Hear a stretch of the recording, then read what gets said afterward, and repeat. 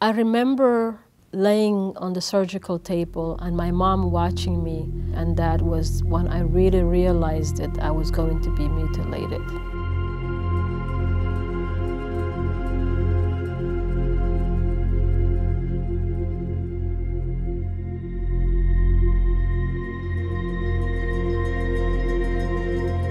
My name is Soraya Mireille. I'm originally from Somalia. Growing up in Somalia, no one ever talked about it.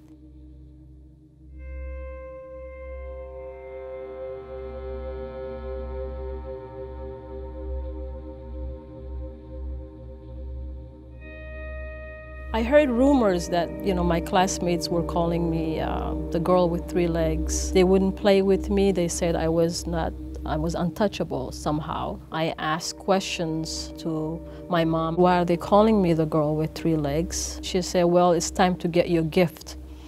And I didn't understand what kind of a gift, so I thought it was the dress. Early in the morning, we stopped in this house. It was a long and dark hallway. I never forget that. I can't explain, but you just feel it. Something is not right. I asked my mom, where are you taking me? And she said, it's your time to become a woman. And I just ran away, and the last thing I remember was just a hand grabbing my neck and pulling me back. I woke up tied to a surgical table. I remember those rough fingers pulling things, a place that no one ever touched me before, especially a man.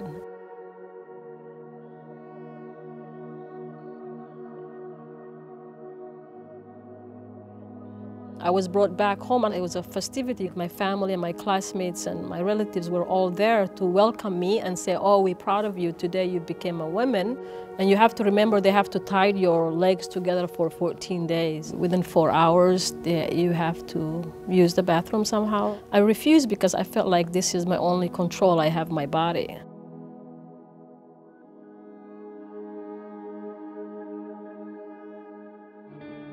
Most women survivors who had this never questioned, why are we doing this? I remember my own pain when this happened to me. Why are we continuing this? The clitoris is seen as like tiny penis, unclean, improper. Somehow it's uncontrollable for women's urges, so they will be running after men. If I don't take my child to perform this and have this done, I'm not being a good mother to prepare my child.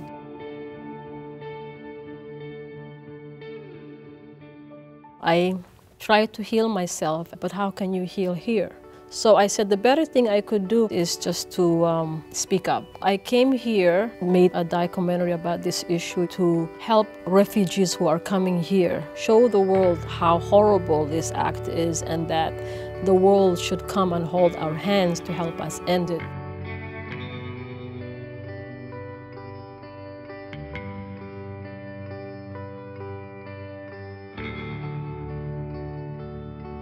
I could change what happened to me for someone else.